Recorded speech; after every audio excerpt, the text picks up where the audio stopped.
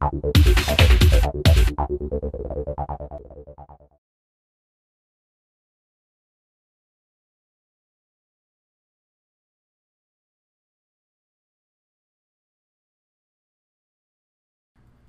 next sub-option is Speed Dial Edit. Before I go into this option, I want to tell you that there are 3 ways to add speed dial numbers. The first way is from the main screen. Pressing and holding a blank soft key for 3 seconds will open up a dialog box.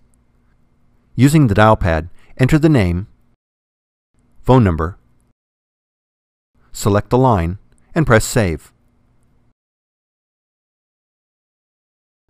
The second way is to log into the web user interface by opening a browser. In the URL box, enter the phone's IP address we got from the status screen. Log in with the username, user, and the phone's password. This is the password we used in the password option.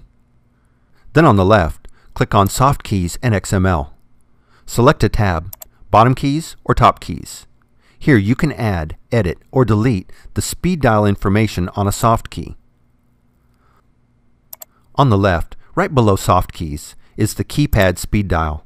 Here you can add, edit, or delete keypad or dial pad speed dial numbers. For this tutorial, I will demonstrate how to create keypad or dial pad speed dial numbers using the phone. So let's go back to the options list, arrow over to Dial Pad, and down to the Speed Dial Edit sub-option. Each speed dial key number is associated with the corresponding keypad or dial pad number.